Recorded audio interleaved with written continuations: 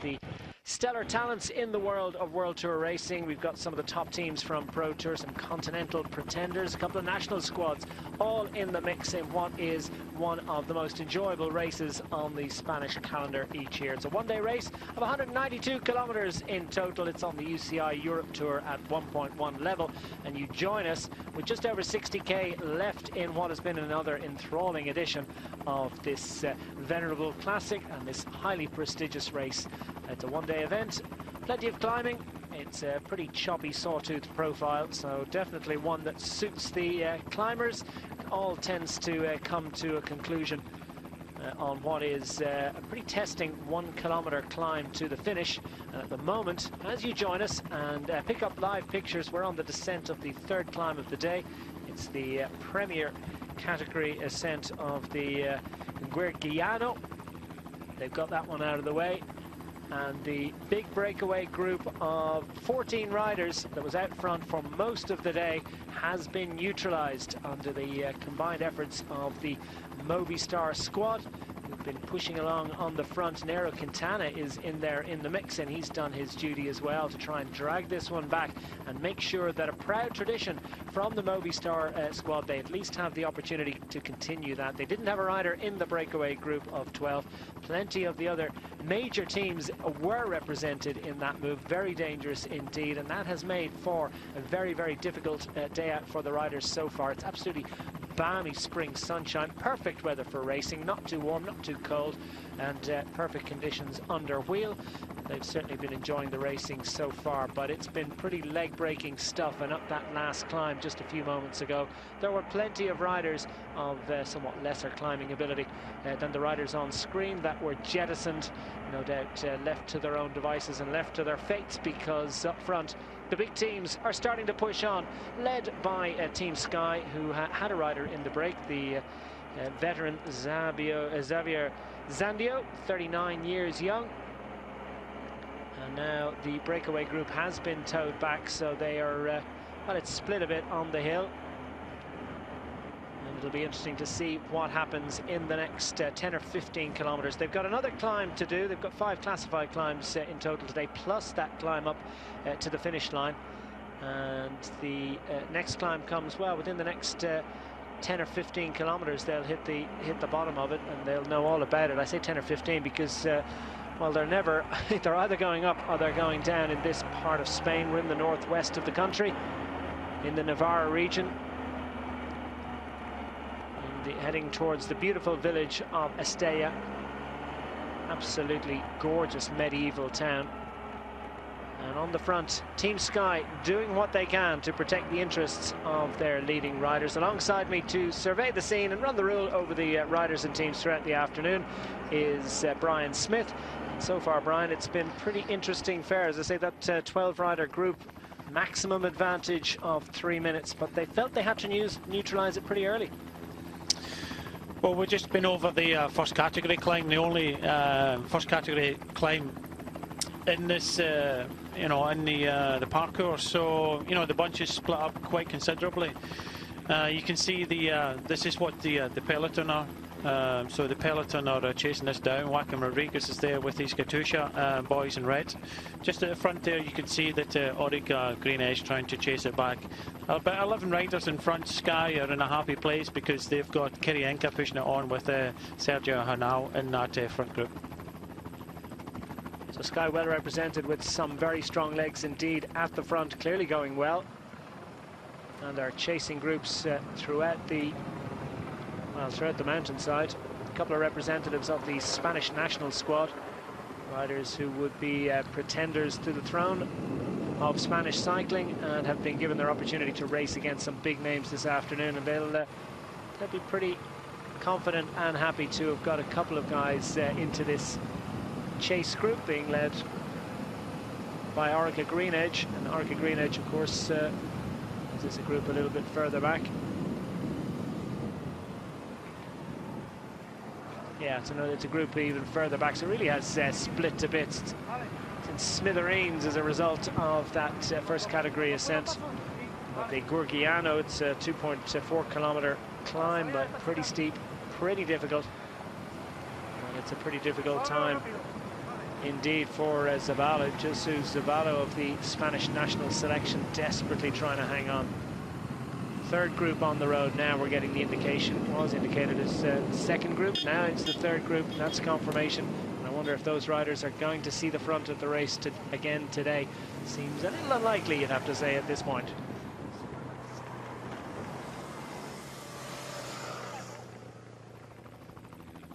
It's the Gran Premio Miguel Indurain for 2016, the 60th edition of this event, named after one of the great names in Spanish cycling, five-time Tour de France winner, Miguel Indurain, a man who won this race himself back in 1987. And you join us at a moment when the hammer is really down in a big way.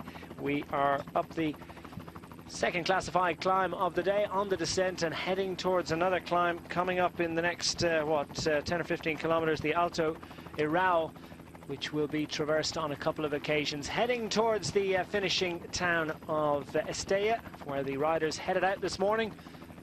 17 teams in total. I can tell you that's a lot less than that now. There's a couple of Orica Green Age riders on the front of this group. That's the chasing group, and Sky have got some representatives into the front group, which is fast disappearing up the road. So it's danger moments for this chase group. They desperately are trying to get back in contention, and some riders just getting back on after the descent. As we pick up riders on the front of the race. And pretty impressive that the Domagalski from One Pro Cycling, who was in the early break of 14 riders that was clear for much of the afternoon, was picked up on the ascent.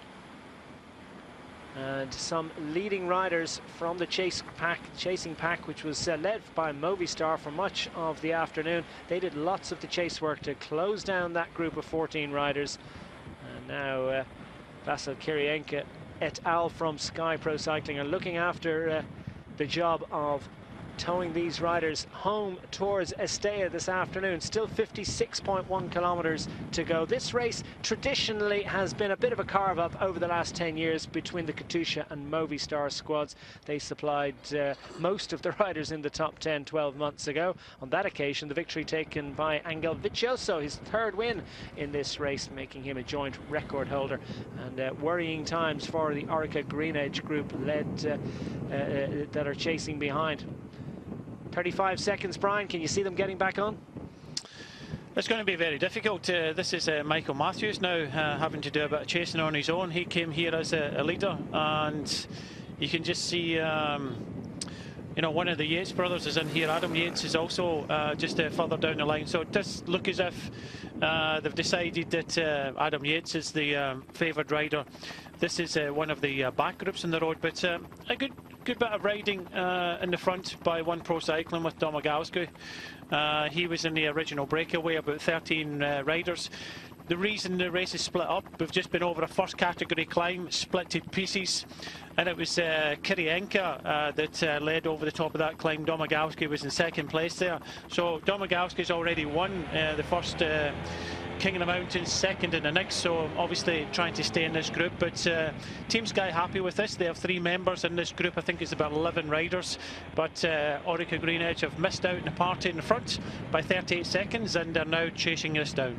Yeah, we're only about 5k from the base of the next hill, and Sky pushing on as well, you might expect. Amit Chiruka picked out in that third group on the road. He was 7th in this race 12 months ago and has moved over to Orica Green Edge this year, and he would have been expecting to at least be able to help Adam Yates, or perhaps even look after his own interests on that finishing hill, but he'll be lucky to get there within touching distance of the leaders the way things are going at the moment. Almost 40 seconds advantage. Kirienka is calling for reinforcements. Yeah, and it's Movistar. Movistar have 3 riders in this front group as well. One of the riders towards the back for Movistar is Visconti, but where this race is only a kind of stone's throw away to the major headquarters of the Movistar team in Pamplona.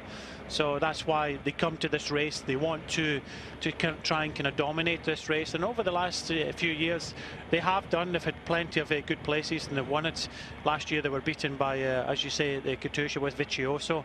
As you can see, the red jerseys of Katusha, they've got a couple of riders in this group as well. Not really wanting to ride, because we did know that Joaquin Rodriguez is with another 3 teammates in the second group behind at 41 seconds now, but it seems to be the world time trial champion from Team Sky, Kirienka, that's doing all the damage here alone. Well, it's a hell of a job he's doing at the moment, towing this one along on his own. The rest content to watch an amazingly strong rider at his work, and he is doing a solid job of holding off that chase. Rodriguez cut behind the 2010 winner of this event for Katusha, a man who could do with a good result, really. It's been a little bit of a slow start to the season for the man they call Perito, and Rodriguez, now 36 years of age, would perhaps have been looking to the Gran Premio Miguel Indurain for an opportunity to open his account for the season. He'll do well now at this point. 39 seconds, still a long way to go though. And it's an interesting point, and it's balanced on a knife edge here between the opportunity for the riders to get back in, or will they just leave it to Kirienka? Will he alone be able to hold them off behind, because they're sharing the workload? Plenty of, I won't say panicking, controlled panicking going on behind. Yeah, but the top of the next climb comes 46.9 kilometres. So for argument's sake, you know, in 6 kilometres they'll be at the top. Marino Mozar's there for Cannondale. You can see a little bit further down Caja-Rural, but 2 riders in there from Katusha, and that's Silin is there, Chernesky is there, and obviously they're not riding on the front. So Katusha don't seem to be very happy with this situation, and it's kind of stalemate at the moment between the 2 groups, still about 39-40 seconds. They're heading towards the next climb of the day. Very interesting development. Group going clear. Will they hang on? Find out. Just over 50 kilometres remaining in the Gran Premio Miguel Indurain. You're looking at a lone chaser out of the chasing group, and desperate to get back into contention, with the group of leaders led manfully by Vasil Kirienka of Team Sky. Jose Gonçalves of the Caja-Rural squad. He's trying to winch himself across that gap. It'll be a very impressive job if he does it. And they're approaching the next climb of the day. The Aral. Not too long, bit of a short, sharp shock, but it comes at a critical moment in this race, with the chasers behind, desperate to try and get back into contention. Worrying moments with another climb to come.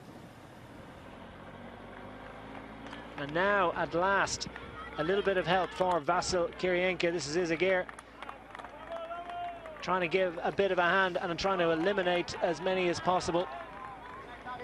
There's 2 Izaguirres, of course. This is the younger brother, Gorka Izaguirre. Jan Izaguirre, his brother, will be one of the favourite riders for Team Movistar. Finished second 12 months ago. And on the Lausanne Category 2 climb, there are the stats. 10% at its maximum, and that is going to be a little bit of a killer for the riders. So now Movistar have decided to put a little bit of work into this effort to haul this group clear. They're satisfied with the riders they've got up there, and a great opportunity for them. Yeah, they've got options in the group behind, but while they've got 3 riders in this group of Visconti, both Izaguirre, Gorka and Jon. Also Team Sky have got Kirienka, who really pulled this out to almost 40 seconds. So they've got Henao and Zandale. So it's, last year this race normally kind of splits up. It's very possible someone with a good sprint, Vicioso is a rider, can get over climbs and kind of sprint well at the end, quite explosive. So it's a very difficult climber on this next climb. It comes the top comes just under 47 kilometres to go, and then we get a little bit of a respite. We get a sprint point at 27.7, and then the final climb comes with 9.4 kilometres to go. So Jose Gonçalves for Caja-Rural, they've already got a rider in the front group of 11 riders. He's on his own, but it's going to be very difficult to come across on your own. He'd be better possibly waiting for the group behind. Still seems to be led by Orica Green Edge, but I don't think Katusha, the two riders in here, Celine and Chernetsky, they don't seem to be happy with this situation. I think Rodriguez has got 3 other teammates with him in the group behind, so whether they'll help the likes of Orica Green Edge, we do not know. But the riders in the 11-man breakaway does include Kreuziger, Henao, Zandio of Team Sky, Visconti, Gorka and Jon, Izagiri, Celine Chernetsky of Katusha, Moreno Moser's there in for Cannondale. Domagalski doing a terrific ride today, already first and second in 2 of the King of the Mountains. Should be leading that competition at this moment. And one other rider from Caja-Rural will still have to kind of pick up. But this is the peloton. It's swelled slightly, but it does look as if the Orica Green Edge riders are still towards the front. So some reinforcements have joined that second group on the road. Is that an indication that they've got some extra legs that will help them in the chase, or is it a worrying sign that they really weren't making great progress on the riders up front, and indeed were chased by riders who suffered on the previous climb? They'll be hoping that it is the former, not the latter, because Orica Green Edge have certainly missed a trick here. A little bit concerned. Playing a watching brief is Cannondale Pro Cycling Team, because they've got Moreno Moser in the group up front. Sky well represented, as Brian has just pointed out. Henao is there, Kreuziger and Zandio, who was in the early break, 39 years of age, but he is a great ally, and if he still has any level of strength, then he'll certainly be a big asset in the final part of this race. Orica Green Edge, certainly a worried team at the moment. They came to this race, well, with high hopes, with Adam Yates on board, winner of San Sebastian last year, and Amos Chiruka, as I've mentioned a little earlier, finished 7th in this race 12 months ago. Clearly it's a race that suits him. Back then he was in Caja-Rural colours, and they do have representatives up front, and indeed have a chaser trying to come across. Team Movistar looking good at the moment. Both Izagirs and Visconti, double Italian road race champion, and a man who knows how to find his way to the finish at the head of a group. So they've got decent riders of real ability as they hit this other climb. Yeah, Team Sky and Movistar combining well together. The other teams represented just kind of sitting back, as I've already mentioned. The rider in green, or the dark green, sorry, the lighter green is Moreno Moser, but Bilbao is the rider for Caja-Rural. So 11 riders still in front. Katusha aren't happy with it. They're 2 riders of Celine and Chernetsky just sitting at the back. Pressure on the peloton, and you know, you look at the peloton now. You know, when Kreuziger was at the front, he pulled it out alone to within about 40 seconds. So that's now increased because Movistar are starting to ride with Team Sky in front. So, you know, they're looking for options, but unfortunately for the likes of Orica Green Edge, they're losing a rider at front of the peloton. They have 3 there now, they have 2 on this very difficult climb. Still in between the gap is Concalves of Caja-Rural, doing a terrific ride, but it could be all for nothing in the end. Yeah, it's a brave ride, no doubt about it, but for Gonçalves, it's surely a little bit of a folly. Is there any chance that he can possibly get himself across? Seems unlikely to our eyes, but well, he certainly feels the passion and he's pushing hard. And there are riders already starting to get dropped on this climb. The Lausanne, just to clarify that, 3.9 kilometers in total. And the summit will be reached, according to the road book, well within another half a kilometre for the leaders up front. 110 now to the second group behind, so they're not making any inroads. Great work being done by Izagir and Kreuziger on the front of the leaders. And just an interesting point there, Brian. The 2 Katusha riders, they're well represented in the move, but they're not satisfied with it? No, they're not satisfied. Chernetsky and Celine, both very good riders, but I don't think they're happy, otherwise they'd be riding. Are they capable of winning the race? Yeah, I think they are, but they seem to be thinking, well, you know, Rodriguez and possibly, you know, Vicioso, who won it last year, maybe in the group behind. So, you know, to be out numbered here, to have three riders, two teams with 3 riders in it, it doesn't really suit us. The rider that's doing the ride of today so far is the rider number 72 in the back, in the original breakaway, still here in this front group of 11 riders, taking the first King of the Mountains today. Finished second behind Kreuziger over the top of the first category climb, where the race all split apart. So he's hanging in the back there, and it's still Gorka Izagirre and Kreuziger setting the pace at the front. We're in the Navarra region in northwest Spain, just on the border with the Basque Country. Beautiful sunshine. It's never looked as well, really. We're heading towards the medieval town of Estella. Population 14,000, and it lights up once a year for Gran Premio Miguel Indurain. It's had this nomenclature since just the first year, well, 1999, I believe, was the first time they called it thus. Previously, it went under various different monikers. Campeonato Vasco Navarro de Montana, it was known as back in 1951, when Hortensio Vidarreta took the first of his 3 wins. 3 wins is the maximum. Several riders have managed the trick. Juan Fernandez back in the late 70s and early 80s. And as we've mentioned, Angel Vicioso rolling back the years to take his 3rd victory 12 months ago. Sorry, just to interrupt here. We're just mentioning Domagalski, number 72. We're nearing the top of this climb, and so he's wanting to take some more mountain points, and he goes over the climb in front of Kreuziger, who just takes a sip and throws a little bit of water on him. Maybe wasn't so happy with that, but at the end of the day, I think he's doing all right. He's in obviously a 2nd division team. He's taking the first King of the Mountains. Kreuziger beat him in the first category climb, and over the top of this climb he's taking maximum points, and obviously he wants to try and get on the podium, which should be a good, nice feat for him and Team 1 Pro Cycling. Super effort by Karol Domagalski, the 1 Pro rider from Poland. 26 years of age, 18th overall in Tour of Langkawi this year, so clearly not fazed by steep hills, and not cowed by World Tour company either. In this the is early another, break and decided to hang on. Sorry, Declan, this is another rider from this part of the world, Amit Sharuka, the Basque rider. In fact, you know, when he was riding, I think he was riding with Caja-Rural last year. This is their home region. Navarro is the home region for Caja-Rural. And we just seen Concalves come back there. The reason why he kept it going so much is because this is their home. You know, they want to show well. They've got Bilbao in the breakaway, but you know, Amit Sharuka just takes them over the top there. 107 it was when they crested, and still a long way to go.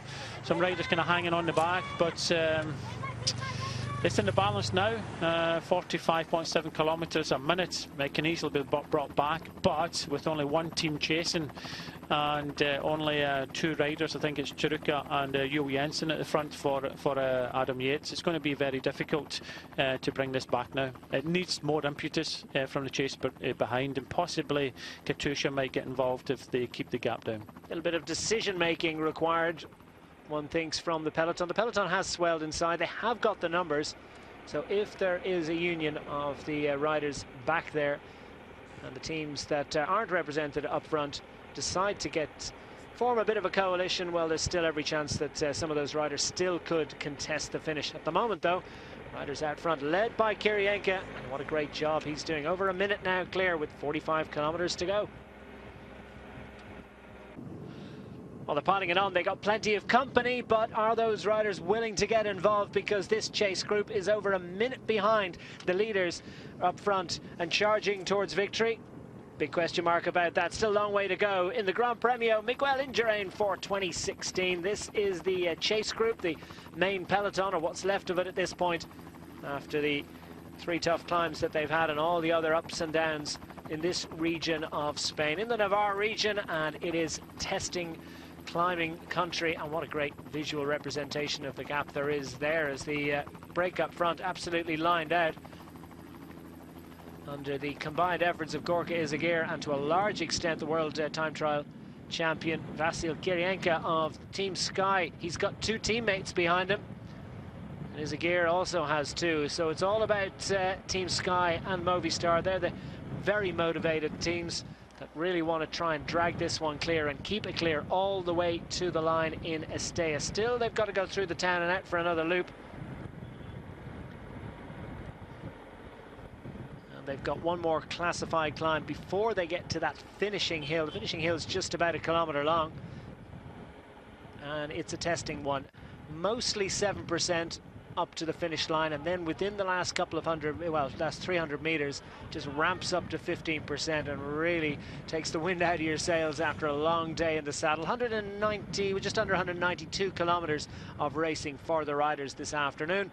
It's not the longest race they ride, but it is pretty hilly, and for a lot of riders that's at the limit of their endurance. The riders from the continental squads are certainly going to feel the difference. The distance for Kreuziger and co, well, it's a light jog in April sunshine, but it is certainly well within his compass and his ability in terms of being able to get maximum distance out of his legs. 42.4 as we run through the riders in the breakaway group. The Kreuziger brothers are there, so Movistar well represented. One of them, of course, second 12 months ago for Team Movistar. Yates behind, feeling a little bit concerned, I would have thought, at this moment. Navradouskas moving up the line for Team Cannondale.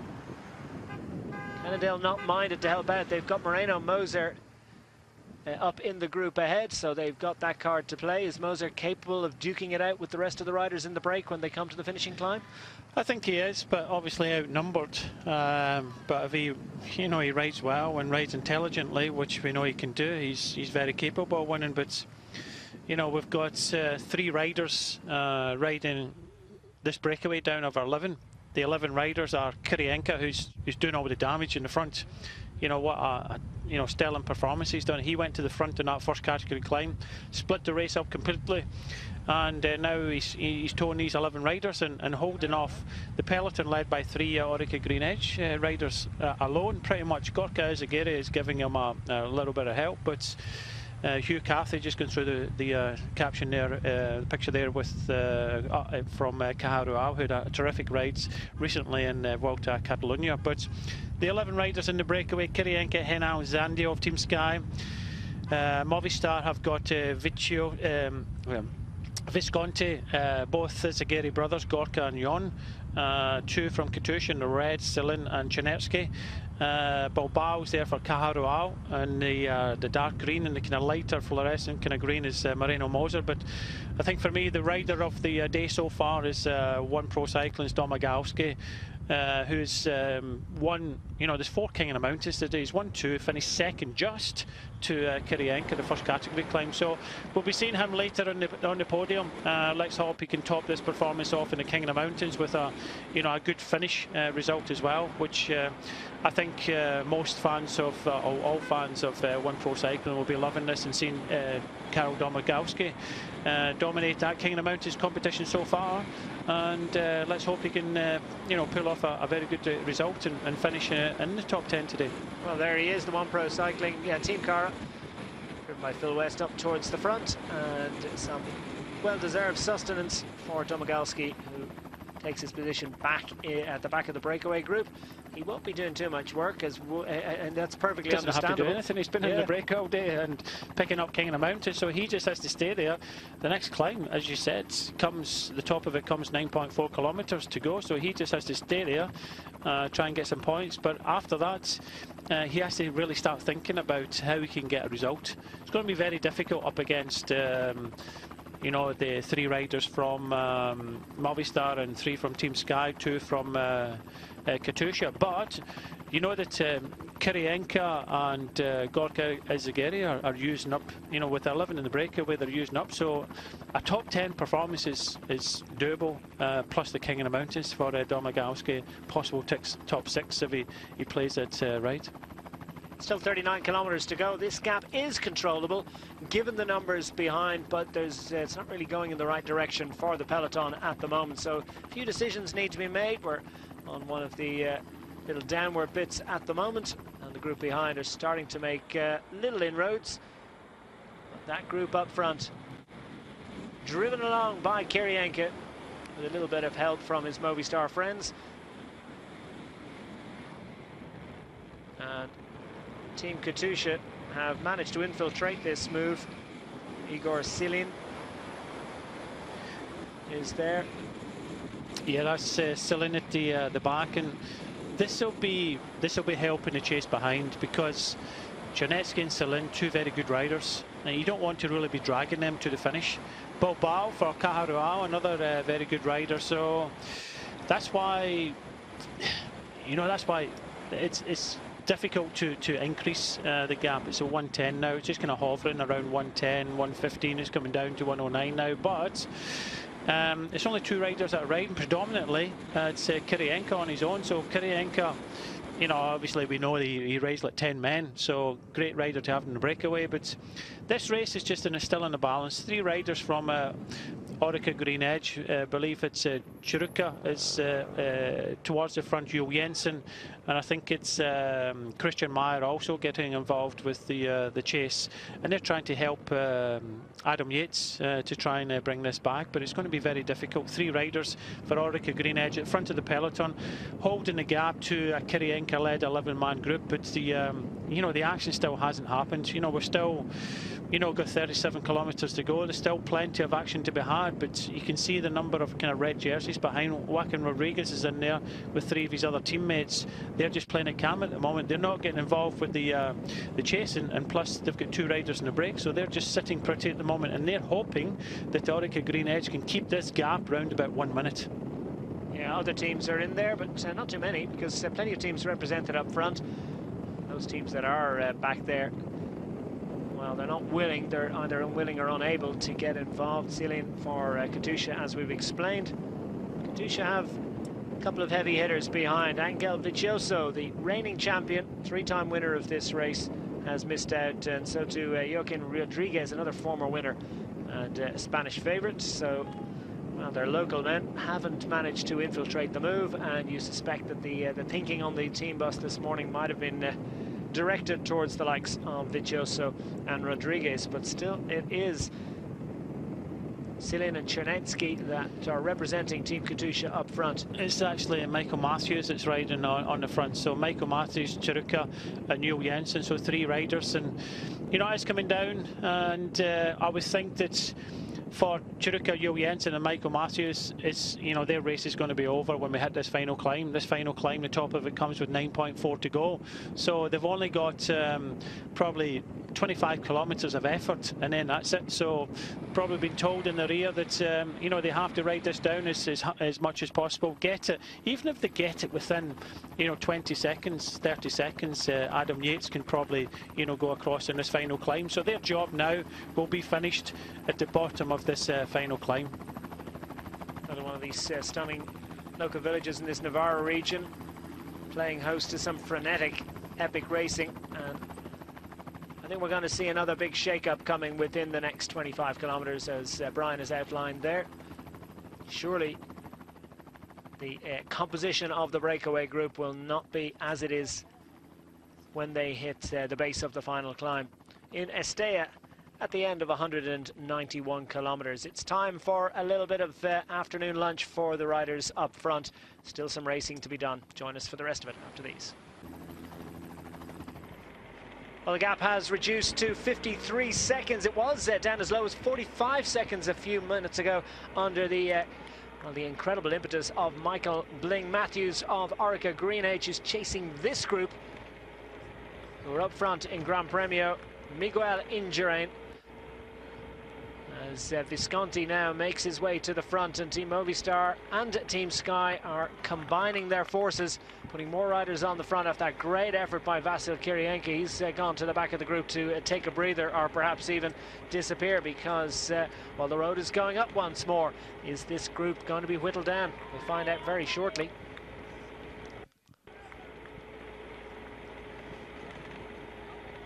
So Team Sky and Team Movistar working well together. They're putting their combined forces onto the front of the group, as Team Katusha continue to watch behind. It's nervous glances over their shoulder, because the chasing group, the peloton behind, now less than a minute behind. Michael Matthews absolutely burying himself, giving his last, bringing it down to 45 seconds. It's gone back out a little bit in the last few moments as Visconti really piles it on the front of the lead group up front. So the battle is joined in no uncertain terms. There's a hell of a scrap out on the roads of the Navarra region for the honours in this year's Gran Premio Miguel Indurain. Will this group manage to hang on? Well, they've just one more classifying climb to go, and then they head up that final climb that arrives inside the final kilometre. Lots of tough racing to be done before they get to it, but the gap has come down less than a minute, so nervous moments for the group up front. Vicioso and Rodriguez. Vicioso, the old man now, began his career in 2000. Old man is relative terms, of course. He's still a very young man at 38 years of age, but in sporting terms, coming towards the end of his career, you would expect. And Perito is also 36 years of age. So Katusha have a couple of old stagers who the crowd would like to see come up with a decent result this afternoon. And Maxim Belkov is still there. He was in the break early on. He got caught, but he's managed to hang on with the peloton. So a good solid effort from him. And it'll be interesting to see whether Katusha feel the need to chase. At the moment, they're happy to leave it up to Chris Jensen of Team Orica Green Edge. Certain frustration from, was that Navardowskis, Team Cannondale, believe that lead motorbike needs to go on and not provide any assistance to the chase because, well, Team Cannondale have a representative in the group up front in the shape of Moreno Moser. Yeah, we see this happening you know, far too often these days with the camera bike. He's coming back again, and I was just looking at it from behind when we were looking at Joaquin Rodriguez, the camera bike in front, and you know, the rider in front of the peloton will just follow that bike, and even in this position now, he's still getting a little bit of benefits. Unfortunately, Domagowski has been dropped from that 11-man group just in that acceleration and that climb, and he's coming back, but still ride of the day so far. You know, 2 King of the Mountains, second in the other. Does look as if he'll take that King of the Mountains crown in this edition of the Grand Prix Miguel Indurain. So it's been a good performance, but unfortunately just found it a little bit difficult in that last drag. But saying that, Orica Green Edge came to the front, really used up Michael Matthews. He came to the front, he brought it down to, I think it was about 44 seconds. And then, you know, Movistar and the breakaway came to the front, especially Visconti, and had to push hard up that climb, and that's where Domagowski was dropped.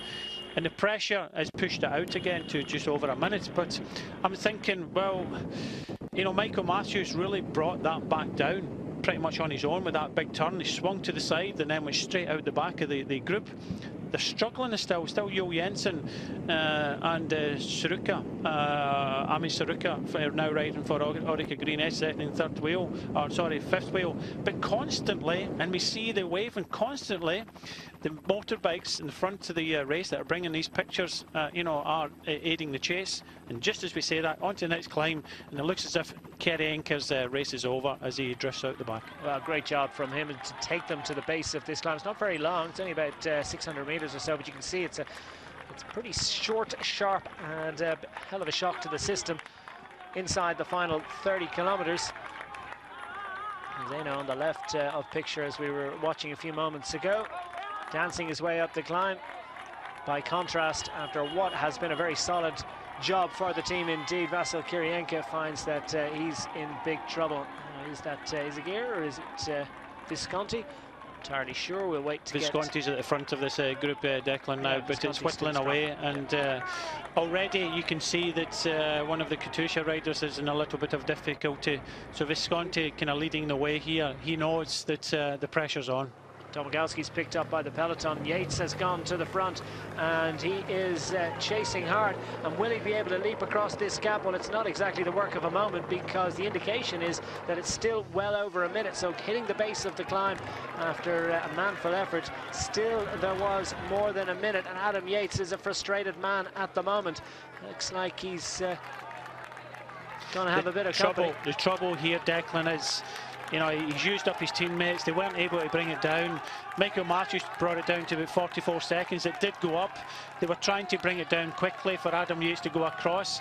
Unfortunately for him, in this next climb, the gap was over a minute. Okay, he's knocked quite a few seconds off, but he's got one of the riders from Movistar with him. Just behind, he's got riders from Cannondale. He's not going to get any help. Can he go over with Daniel Moreno over this gap of just under 1 minute to the riders in front? I think it's a huge ask of Adam Yates. Belkov from the early breakaway finds himself at the back of the peloton. He'll do well to hang on in that group as Danny Moreno has accompanied Adam Yates on the chase across. It's going to be a big ask, but for Yates to have a rider of the caliber of Danny Moreno for company, well, at least gives him a fighting chance. Moreno, of course, former winner of this race back in 2012. He's now 34 years of age, so definitely not in the first flush of his cycling youth. And now the gap is seesawing again, goes back over a minute as indicated. So no great headway made on that short, sharp shock of a climb. Yeah, the only thing it did do was get rid of another 2 riders. So we've gone from 11. Domagowski was unfortunately dropped, and then we've lost, you know, one of the Izaguirres from the group, plus Kirienka. So it's still 2 against 2 for Movistar, but now, you know, the riders in red from Katusha brought into play. So there's 3 teams in this front group of 8 with 2 riders. The only other riders that are in this group is Cannondale's Moreno Moza and Bilbao of Caja-Rural. They're just, you know, riding on the wheels, but it's difficult to ride on the wheels when you get these hard climbs. But for Adam Yates with in this group behind, we don't know if anybody else is gone with them, but he has got a former winner with him in the group behind, and it's going to be very difficult with Daniel Moreno. He won't contribute because he's got 2 riders in front, so it's going to be very difficult for Yates and Moreno to come across this gap. Sitting at 53 seconds, but it's going to be huge. Even if he does make it, it's going to be difficult to recover because, as you know, Declan, this race is up and down the whole time, and it's going to be a very difficult finish. Is there any situation where Movistar would allow Moreno, you know, release him from the shackles and actually ask him to contribute? Because Adam's, you know, in some of these distances, I would say Adam's main job now is to try and get to, you know, 20, maybe 30 seconds from this front group, but he has to do it alone. If he does that and gains enough time between himself and the group behind, then Movistar might think, yeah, okay, we allow Moreno to ride. That gives us 3. That gives us the numbers yet again in front. So Moreno can make it 3 in front. Okay, he brings Adam Yates, but let him do the majority of the work. At this moment in time, he isn't getting close enough. They're just about to catch Kirienka. I think it's going to be very difficult for Adam Yates to come across on his own with Moreno just sitting there. Like I say, if he gets to within 30 seconds and there's enough of a gap to the next group, then Movistar might play the card of allowing him to ride. But at this moment in time, it doesn't look as if that's going to happen. So you'd be tempted to pull him out of it immediately? You don't want Adam Yates going across. You do not want Adam Yates to go because he's a potential winner and he's riding strong, so you don't want to help him. So unfortunately for Adam, he's not got any allies between Kirienka and Moreno at the moment. So Kirienka slots in behind for as long as he possibly can. It's been a great effort from him. Danny Moreno is playing the dutiful team rider. Sense of frustration, you suspect, from Moreno. He's not going to contribute, but he would dearly, dearly love to at least be offered the opportunity, and that is a significantly reduced group. 26.7 kilometres ago, and Henao now striking out here. So this is putting a lot of pressure, and looked as if Zandio is now being dropped, is it? Or is this Henao? Yeah, it's the been other dropped. Henao, Sebastian Henao. So Henao is now being dropped. So it does look as if they're using up a lot of their cards at the moment. Sebastian Henao has been dropped, has been jettisoned.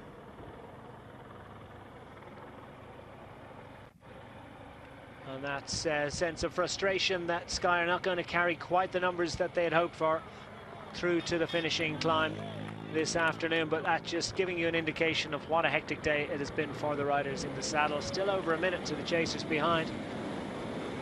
Presuming that lead group of chasers is Adam Yates. There's the significantly whittled down group of chasers behind. It's still 2 Katusha riders in there. At what moment do they start betting on the riders that they've got up front? Giovanni Visconti. In fact, the numbers that have been brought up to us before, it's actually Sergio Henao. So Henao is still in the front group here, but his brother Sebastian is now being dropped. So when we said Zandil was the rider in the breakaway, that was the wrong number. It came to us. So we apologise for that. Kirienka and both Henao brothers. So 2 sets of brothers were in the original breakaway. Izagiri and Henao. Unfortunately, they've lost one. One Izagiri and one Henao from the breakaway. So it just means that everything for Team Sky today is for Sergio Henao.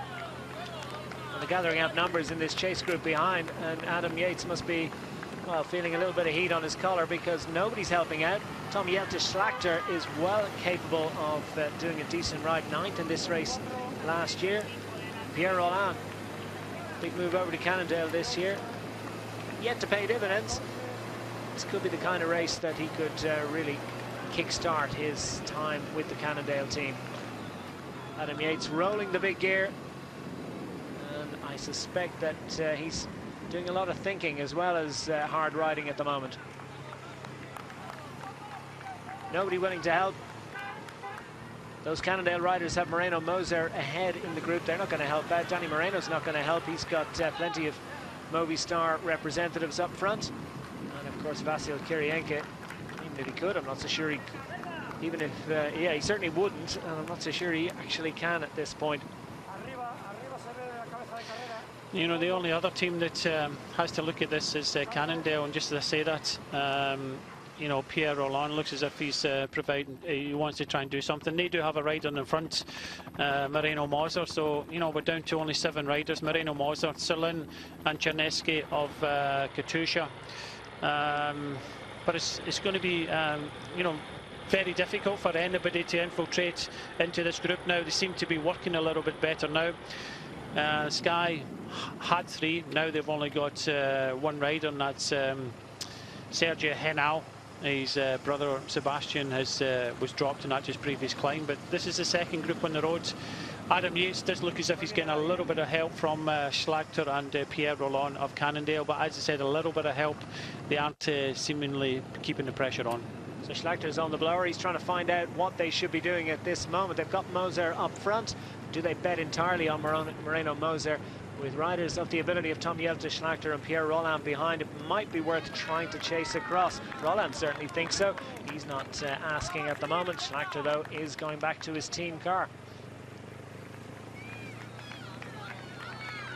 Well, we're in the business end of Gran Premio Miguel Indurain for 2016. The peloton behind, well, have been left to their own devices. Third group on the road now, 2 minutes and 20 seconds behind. 1 minute 11 is the arrears of the group led by Adam Yates of Orica Green Edge, who's a little bit further up the road, and the lead group still driving along and in control, heading towards the final climbs of the day. So One Pro Cycling have had a great day out.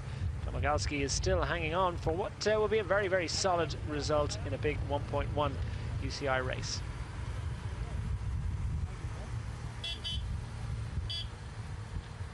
Great performance by One Pro Cycling. James Oram and Domagalski are in the third group on the road, but looking up front and surveying the scene, well, Sebastian Henao has managed to get back to the leading group, so his cousin, not his brother, his cousin Sergio Henao is in there as well. So 2 riders from Team Sky and 2 riders from Katusha as well, who've managed to box clever and save their energy as best they possibly can for this business end of the race. The chasing group behind now at 1 minute and 12 seconds. The big impetus there coming from Adam Yates, and well, fits and starts of help from some of the other riders in that group. They're not entirely sure what they should be doing. There's some very heavy hitters indeed in that chase group, but they've got representatives up the road, so some big decisions to be made. The peloton, you would suggest, are probably out of it at this stage, but still 2 minutes and 18 seconds with just over 20k to go.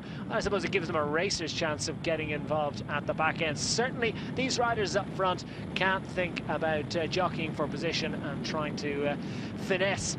There can be no gamesmanship at this moment. They still have to push on because there's a lot of, they've got to consolidate that gap before they get to the point where they can start to race each other. And that was a great effort from Sebastian Hainaut, number 32, to get back onto the front of the group, and he's giving it all he can to the bottom of the next hill because he was dropped the last time the road went up, so the expectation, I think, is that he'll suffer next time it goes up. So Sergio Hainaut benefiting from the impetus and the effort of Sebastian Hainaut at the moment. Visconti at the back for Team Movistar. They've got 2 in there. Team Katusha have 2 in there. 3 times 2 plus 1 each from Cannondale and Caja-Rural. Moreno Moser and Pello Bilbao, respectively, for those 2 squads. And that's your lead group up front. This, the chase group, just under 1.5 minutes. And a little shake of the thighs for Adam Yates, perhaps feeling the miles at this point. Yeah, it was a good effort. Unfortunately, his team never got him close enough on that steep climb. As I said, get him within 20-30 seconds, he would stood an opportunity. Michael Matthews was doing some huge turns, but you know, to hit the bottom of this climb over a minute behind, and it was always going to be a difficult situation for Adam Yates at the back here to go across the gap. He tried to go away, but you know, Cannondale, you know, want to keep this rolling along, but it's going to be just rolling along. The 2 riders from Movistar, one, Danny Moreno, went with Adam Yates, one was dropped, Gorka Izagirre, number 18, Kirienka. So, you know, these are the 8 riders that are in front, and it's already proven today that they are the strongest riders. They went away, originally 11 riders on the first category climb. They've used up some of their teammates, but you know, it looks as if Team Sky want to kind of control this. Movistar have got 2 riders. Katusha are the kind of silence in the breakaway, because the 2 of them with the red jerseys on, Silin and Chernetsky, have done nothing whatsoever. Moser is a danger in the green of Cannondale. Visconti looks probably you know, a big danger for Sergio Hainaut. But it seems to be Sebastian, his cousin, seem to be doing all the riding at the moment after being dropped in a previous climb. He's keeping the pressure on, and you know, just look at that time gap. It's gone up over 1.5 minutes now with 18.5 kilometers to go. Sebastian Hainaut driving things on the front. There's nothing like the same impetus behind from the chase group now. 1.5 minutes plus 5 seconds behind, and surely going south at this moment. Inside 20 kilometers to go. They're going to duke it out between this group. Visconti at the back. He knows how to get to the finish line, doesn't he? He's won a stage of Giro d'Italia in the past, couple of Italian national titles to his name. His fellow countryman Moreno Moser in the green of Cannondale, a little bit further ahead, and then the darker green and white colours of Caja-Rural represented by Pello Bilbao. Don't mention much about him, but he's done well in this race in the past. Top 10 last year, 10th across the line. Just behind this man, Tom Jelte-Schlachter. A little bit of a split in the chasers. What's this all about? Pierre Rolland, you sense, is not entirely on message with the Cannondale decision not to chase Moser. Yes, a kind of frustrating group. Some of them want to go fast, some of them don't. Some of them have already done their job today. So, you know, when riders are getting dropped, riders coming forward, you're always getting in a group where it gets a little frustrating, and it seems to be getting a little frustrating for Pierre Rolland. And I would say for Adam Yates, he's tried to come across, but it's just not happening for him.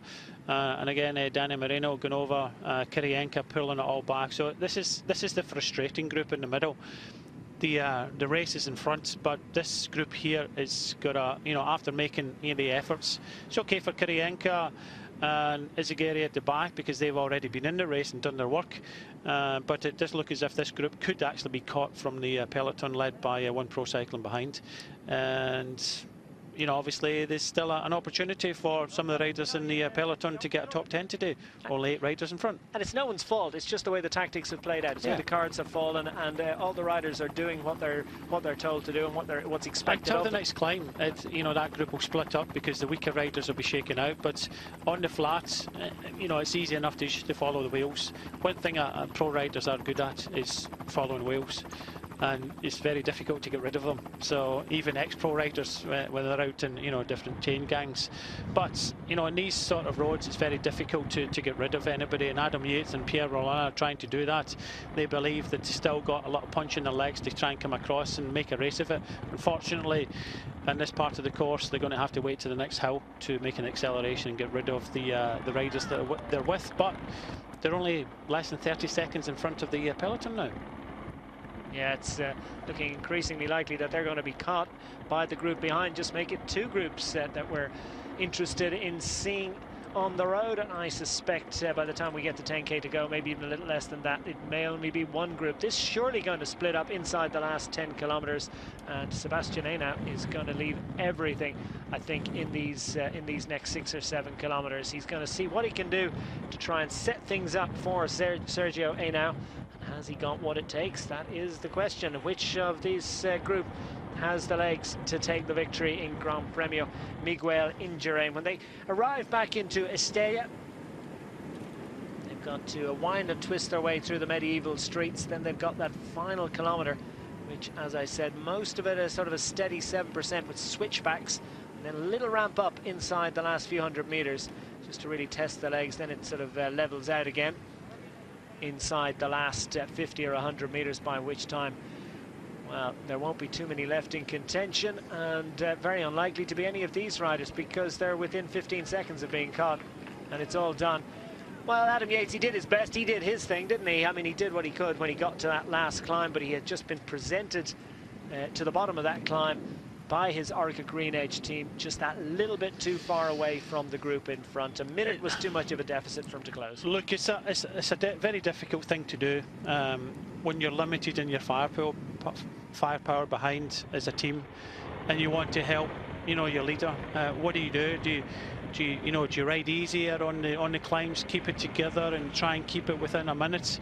That's always in this terrain. It's always, you know, when the break was coming back and Adam had to make a decision whether he tried to go and take a chasing group with him, but unfortunately for him, the chasers, you know, he's got Sky and Movistar in there, it's not going to help him. So unfortunately, it's been the wrong tactic today. It could be a good tactic for another day, but at least he tried. But unfortunately, Adam wasn't there when the selection was made in the first category climb.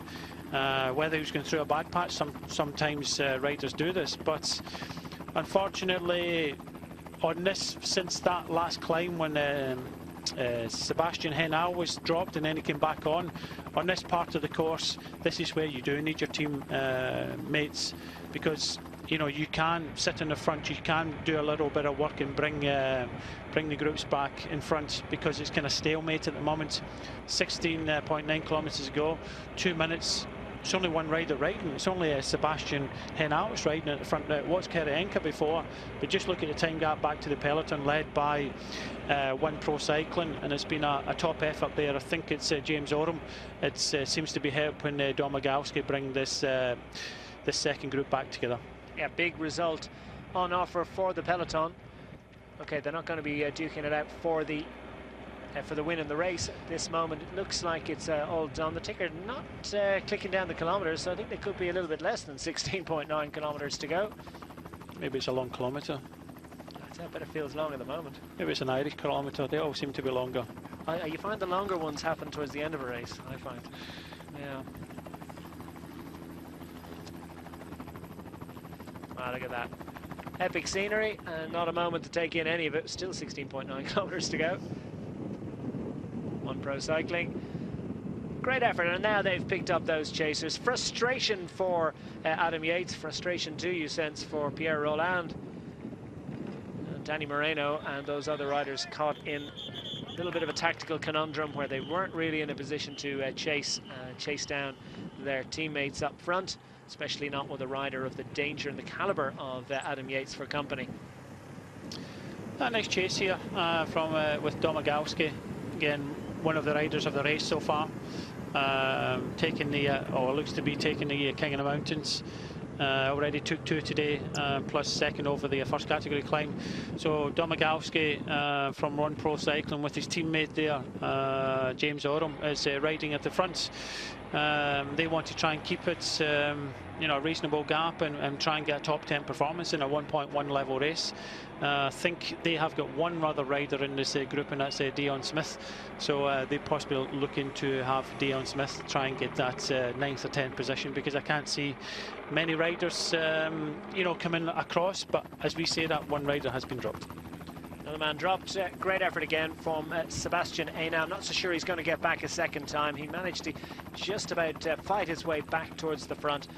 Gave what he could to make sure that they reached this climb in perfect condition. And now we're starting to see the guns firing. Is this Visconti or is it Izaguirre? Visconti would be the guess, and that I do believe is the likelihood. And it's the combined forces of Katusha, Silin, Chernetsky lined up behind. They're on the front for the first time today, on the front of that group at least, trying to chase down former double Italian road race champion Giovanni Visconti, who's the first man to fire for Team Movistar. So the suspicion and the expectation is that they believe that Jan Izaguirre could be the man for them today, and Visconti has been sent on a leg softening up exercise. 12k to go is what we're believing now, and we're given to understand as Visconti continues to pile it on.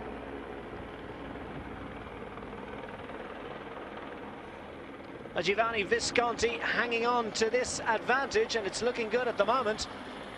Has a little look over his shoulder. This is certainly one worth persisting with. He won't be chased by his teammate, as we see Domagalski going out the back once more. James Oram is coming back to give him a hand. He's watching the peloton disappear in the distance. What a great effort it's been from Domagalski. He's been in the break all afternoon, managed to hang on with the big favourites when they came up to him for quite a while longer than anyone else from the breakaway group. So solid effort from James Oram, but he's watching this group jogging away in the distance, and that's a little bit of frustration for him. Frustration too for Maxime Belkov and some of the other Katusha riders, that they're not able to get involved in the chase of this man, which is Giovanni Visconti.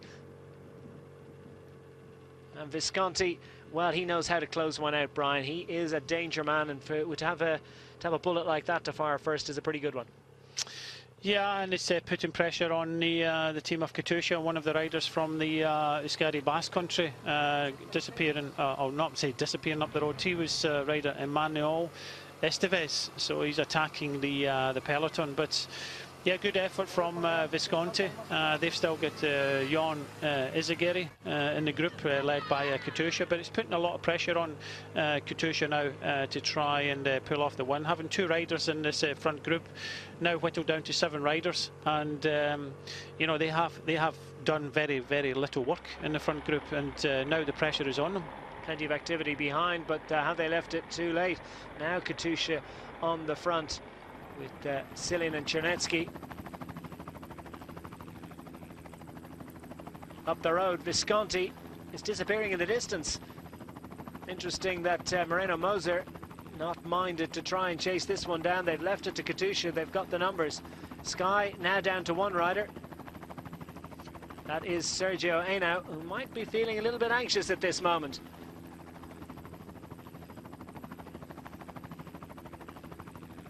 On the front, Igor Silin and Sergei Chernetsky just in his wake in the red jerseys of Katusha, while Giovanni Visconti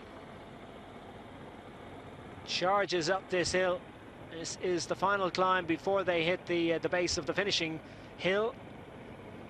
The thing is, just over 1 kilometre to go to the top of this climb, and you would think that Sergio Henao would be trying to use the Katusha riders as much as possible.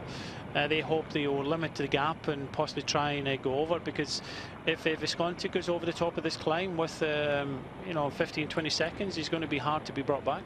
And it looks as if Chernetsky is using Silin as much as possible. They've left that rider on the front.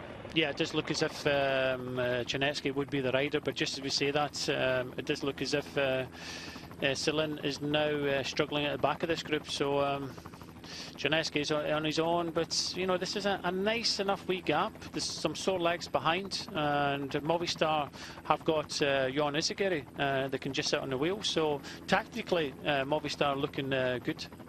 Movistar still have 2 cards to play. Igor Silin just dangling at the back of that group and fighting to stay in contention, and how important that would be for Sergei Chernetsky, his Katusha teammate, if Silin can manage to hang on. Another nervous and furtive look over his shoulder from Giovanni Visconti. Well, this is how it played out a couple of years ago when Valverde won this. He attacked in this climb. 1 kilometre now to the top of this climb, so he's still got to go over this climb. It does look as if some darker jerseys are trying to come across, so it does look as if it's Sergio Henao and Jon Izagirre coming across now, so that still puts Movistar in a very strong position. Well, you called it, Brian. Eventually Henao had to go because the Katusha rider's just not able to do anything, and he's used them up, got rid of them. But Jon Izagirre is equal to the job of going with Sergio Henao, so it could be 2-on-1 as they head to the summit and crest the rise with just under 10 kilometres remaining in this race, just over 9 in fact. 9.4 kilometres according to the road book will be what's left in the Gran Premio Miguel Indurain when they hit the summit of this climb. Will Visconti still be with them, because Sergio Henao has absolutely raced across this gap without any apparent difficulty. Jon Izagirre, no problem staying with them. So the group now whittled down to a select group of 3. But still Katusha trying to chase behind. What sort of a gap will they have when they hit the summit? Still a few hundred meters to go. Yeah, the questions were asked of Katusha, and that's why they weren't riding. They didn't have the best 2 riders that they thought in that front group of 11 when it did go away. They were up to it, they went with it over the first category climb, but unfortunately that's why they weren't asked to do any work. And now you've got Chernetsky number 3 and Moreno Moser, so you've got 3 with 2 behind, and unfortunately Moreno Moser, these 2 riders still in, and Bilbao will probably hook up to have 4, but I don't think the firepower is there to bring back Izagirre, that's Jon by the way, Visconti and Sergio Henao. Any cars behind? No sign of any bike riders for a little while. 16 seconds they're showing for the 3 riders up front. And Moreno Moser chasing behind. He's got Sergei Chernetsky for company. 3, chased by 2. As now Visconti has the honour of leading them across the top, the first man to fire, and Visconti given the honour and given the job. As Izagirre surprises everyone, certainly surprises Sergio Henao by going for it. Visconti's able to respond, which is good news for Izagirre, on the assumption that Sergio Henao is able to close that one down. He is. That's a little skirmish there, a little surprise attack. That wasn't going to catch anyone out, but it's Moreno Moser leads them across, 18 seconds in arrears. Still an excellent chance of getting back in there. Yeah, it's going to be very difficult because both Team Sky and Movistar know that their best options is trying to keep the pressure on, and that's what Izagirre did. He was straight over the top trying to catch Sergio Henao unawares. He'd already done a tremendous amount of work to bring Visconti back, but for me Visconti is the big danger in here. But they cannot, he's going to attack straight over the top. They cannot just keep going like this, because at the end of the day these riders are only 21 seconds behind. If they start attacking each other like this, they have to kind of probably ride together for a few kilometres, stretch out the lead, and then start attacking each other. Well, Sergio Henao was minded not to chase there for a moment, wasn't he? He hesitated. He can't. Yeah. He has to. He can't just sit back like this. If you just hesitate and sit back, it could be all over. And if he gets caught by them, his race can be completely over. So Yeah, a couple of bits of attack there. Now a drink. Now they've settled down. They have to keep on riding and help each other, but they're content in just attacking Henao, and Henao just has to say to them, well, if you're going to attack me, I'm just going to sit on your wheel. Well, especially going down the hill, it's going to be difficult to get any sort of a gap on him. See, Ezegiri's just saying, look, come on, we ride together. Well, why attack me? Why attack me one after the other? Now you want me to ride? No, you know, now I'm confused. You want me to ride with you, or are you going to attack me? So, you know, they have to kind of sort this out between themselves. Well, they've decided that they're going to keep the 2-on-1, and they're working him over as best they possibly can, and Sergio Henao knows he's got to do it.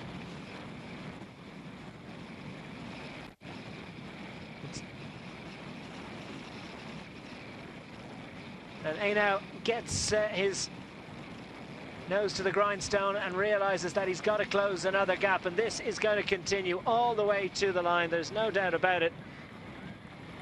They're not going to make it easy for him.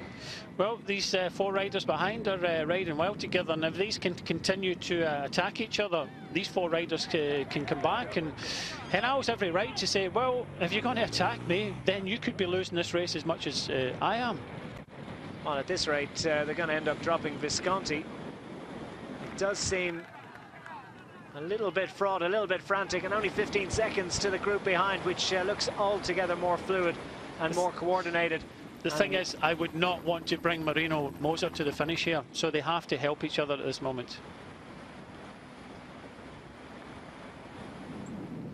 A little bit of frustration indicated there by Jan Izagirre, but perhaps he's contributed to the mounting frustration by their efforts to try and work over Sergio Henao. The 2 Movistar riders up front, Visconti and Izagirre, with Sergio Henao for company, and now the 2 Katusha riders behind. Chernetsky is number 3, Cillian is number 6 on the front of this group, and they've got Bilbao and Moreno Moser for company. Moser from Team Cannondale. Still they have to ride, and I don't think that Sergio Henao is going to be in any mood to go around and contribute here. And who would blame him? No, it's in the balance now, 10 seconds. If they start messing around, they're looking around in front. You know, they could combine together to come to the front again and make it 7. And I don't think Movistar or Sky would actually want this to happen.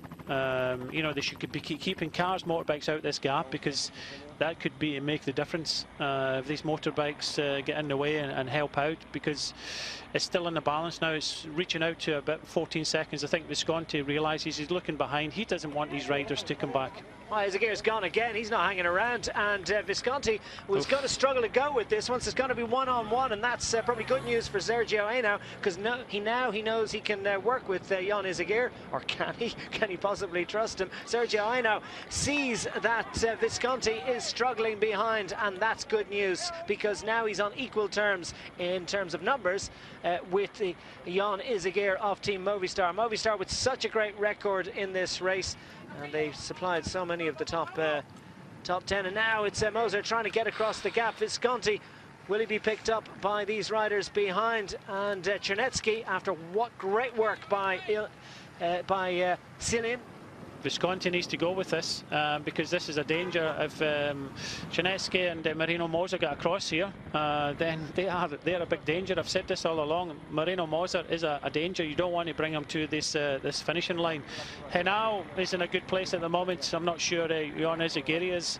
I think they should have combined a little bit better together, got over this climb and played out the tactics in the last few kilometres, because it's still in the balance now. Well, Moreno Moser in the green of Team Cannondale. Well, he's ever so close now. 11 seconds to those 2 riders up front. And Moser, former winner of Strada Bianca, remember, and it has a not dissimilar finish in terms of quite a steep rise up to the finish line. Not a long climb by any means, but one that a rider of his calibre can certainly manage.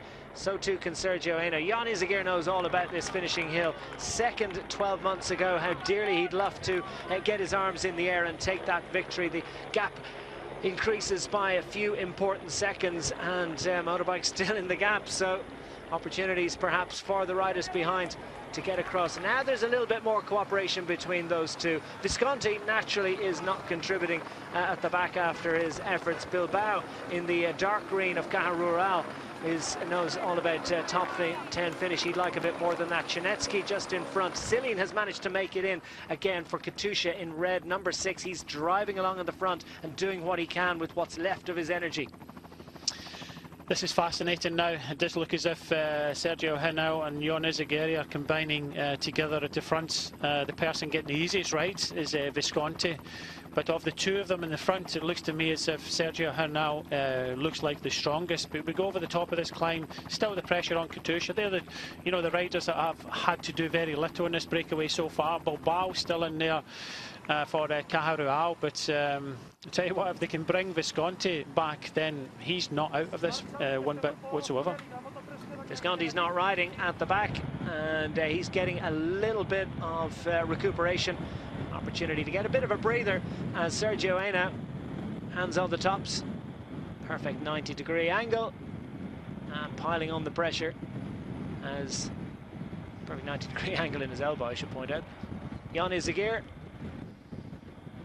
with the green helmet and the dark colours of Movistar. The Spanish rider leading the Colombian. The thing is, Declan, they had two Movistar riders with one Sky there. If they'd instead of attacking each other, if they'd have stayed together, you know, in the last few kilometres, then you start playing the 1-2 and tiring out. The tactics come in. But because they started, attacking each other straight away, that means that Visconti wasn't able to stay with them. So it's now 1 against 1 when they could have had, and I think, 2 against 1. But that's the way they played the tactics, and I think at this moment Sergio Henao looks stronger than Jon Izagirre. So 3.4 kilometres to go. It's going to be a tense final because they have to keep riding because this group is only 16 seconds behind them. Oh, what a day's racing we've had so far. 12 riders out front initially, swelled to 14, and then they were caught within 65 kilometres of the finish. They picked up by a select group which included some of the most of the leading teams. They've all been whittled down now to a group of 2 out front, chased by 5.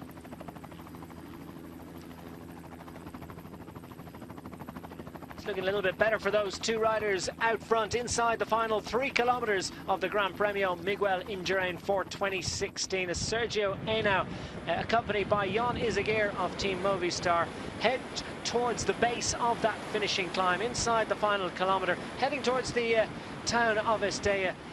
That's where that final kilometre hill is. Izagirre behind, just tightening up his shoes. Once upon a time it would have been toe straps. Sergio Henao in front of him continues to pile on the pressure and consolidate this gap of 18-19 seconds. And Moreno Moser has a little look around and looking for a little bit more help from Bilbao.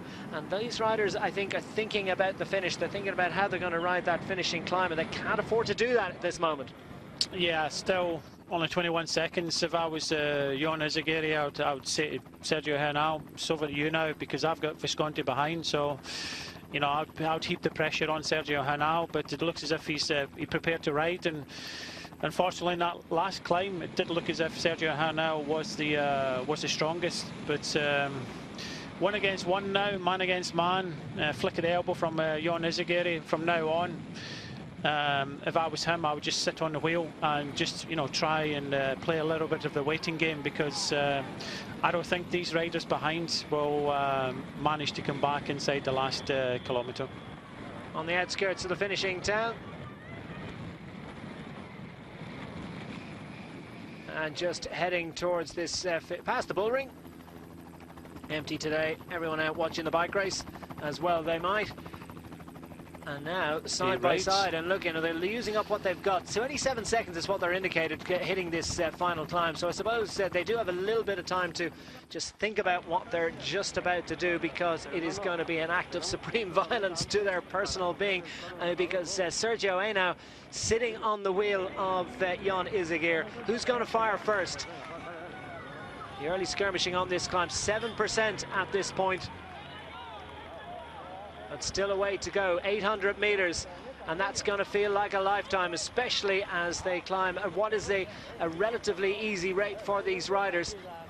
Still 29 seconds, the gap is going out as I suspect something similar is prevailing behind. The riders behind perhaps resigned to their fate, racing for a position on the podium. These two thinking only about who's going to get the victory. Kreuziger in front for Team Movistar. Remember, he was second 12 months ago, and he's leading the Colombian. Sergio Henao of Team Sky. Yeah, constant looking behind by Kreuziger. He's waiting for this attack from Sergio Henao, and it's going to come. It's definitely going to come, but you know, if I was Kreuziger, I would have let Sergio Henao lead from the front. You know, he's got a teammate behind here in Visconti, but I'm not too sure that Jon Kreuziger is you know, being tactically astute at this moment, because the attack is going to come from behind from Sergio Henao. It's coming any moment now. Behind there's a similar game of cat and mouse with Cillian, who one would expect isn't going to be the stronger of the two Katusha riders. He's left to lead them into the base of the climb. And Kreuziger, well, he wants eyes in the back of his head right now. Looking over his right shoulder. Sergio Henao, surely going to go left any second now. And there it goes, there is the attack, and it's just a little phony war. It continues. And he's trying to push Kreuziger into going first, and it's worked. And if he can find a way past, it's a nice tactical play by Sergio Henao. We're inside the final few hundred meters, and this is going to be a gunsling all the way to the line as Jon Kreuziger leads them through the final couple of turns. Has Sergio Henao got anything left inside the final 50 meters? Jon Kreuziger is going to lead them to the line. Is he going to hang on? Sergio Henao gives it up because Jon Kreuziger has taken the victory. He fired first, and he had what it took. And Team Movistar get another victory in this race, and Jon Kreuziger improves on his position from 12 months ago to take the victory as third across the line. Moreno Moser proved that he does have a great finishing sprint up the hill. Great performance too from Visconti to finish in fourth place ahead of Czernetsky. But on Kreuziger, and what a great game of cat and mouse between these two riders inside the final kilometre, because, well, Sergio Henao looked like he was the stronger of the two, riding to the base of the climb, but Jon Kreuziger knew exactly what he had, and he fired first, and with the greatest effect to take the victory. Nicely played. It was nicely played. You know, looking at it now, he took it on from the front. He knew what the finish is going to be like, very difficult to pass. And when Sergio Henao tried to come, you know, he wanted to take it on. I just thought that he you know, the attack was going to come from behind. It never came in time, and you know, when we're talking about tactics, he could have relaxed a little bit, manoeuvred Sergio Henao in front, and then, you know, came from the blind side. But at the end of the day, he knew this finish. He knew how twisting and turny it was. Gave Sergio Henao the longest route to the finish. I think that was the difference between the two of them, and hats off to Jon Kreuziger. He took it on, and you know, we questioned their tactics, but at the end of the day, a win's a win, and respect to the Movistar team and Jon Kreuziger from taking it on from the front. He looked to be a very good Sergio Henao. It just shows you how much it meant to them. This is one of the local races. It's not too far away from Pamplona. After finishing in the podium last year without a win, that's a huge performance from Jon Kreuziger. I feel sorry for Sergio Henao. Team Sky rode well today, but Movistar were just the better team in the day. Well, peloton making their way up the final climb now, and in there somewhere presumably is Adam Yates. Will he be going for the sprint? He's a frustrated man. Plenty of excitement in there. The local Inteca or Dominican cycling team also involved in the finishing sprint. That will be Yates on the front now. I did say about Moreno Moser, 13 seconds in the end. You know, started this climb, what, 30 seconds, 29, 30 seconds behind. So he's got a good finish. This is the young British star Hugh Carthy finishing there. So Hugh Carthy, good ride in Catalonia, finishing well in this race today as well. Yeah, ninth in Volta Catalunya last week, really announcing himself on the big stage. Hugh Carthy, another great result for him. Another Caja-Rural rider, one of their they're from this region as well, so nice to see them getting up there. Oh, what a great ride though by Jon Kreuziger, 27-year-old Spaniard, first in the Tour of Poland, won on GC in 2015, 5th on GC in Paris-Nice just a few weeks ago, and now has added another considerable title to his palmarès. Victory in the Gran Premio Miguel Indurain as the riders continue to make their way up the hill. This is Figueiredo of the Radio Popular Boa Vista squad, and he knows he's been in a bike race. Large and appreciative crowd at the finish at the Basilica. Nueva Senora del Puy, built in the 1950s. It's probably one of the newer buildings around here. Adam Yates finally rides somewhat disconsolately to the summit of the climb. Very little interest for him in sprinting for the minor positions. Man of his caliber, well, it's only really first that matters.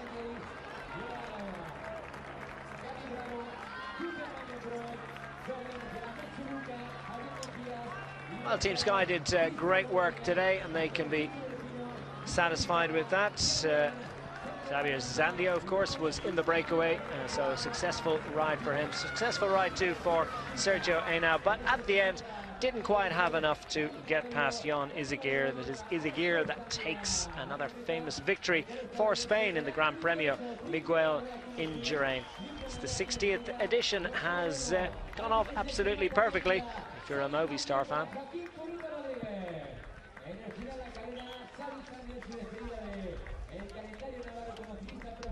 And these are the final moments inside the final 200 meters. And Izagirre knew exactly what to do, didn't he? He knew how much it wound and twisted, and how narrow the road was, and how once he controlled the inside line into those final turns, he was going to make it physically that much more difficult for Sergio Henao to get around him. Superb finishing sprint, and frustration once more for Sergio Henao.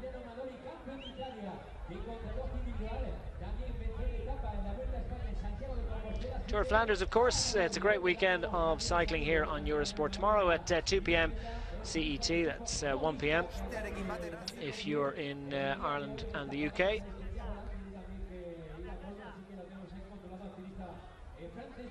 Who's going to take the Ronda? Well, who knows? We know who has taken Gran Premio Miguel Indurain for 2016. It is Jon Izagirre. Well, it's been another great day of racing in the Spanish countryside. It's been my pleasure to bring it to you. For myself, Declan Quigley, and from Brian, it's goodbye for now.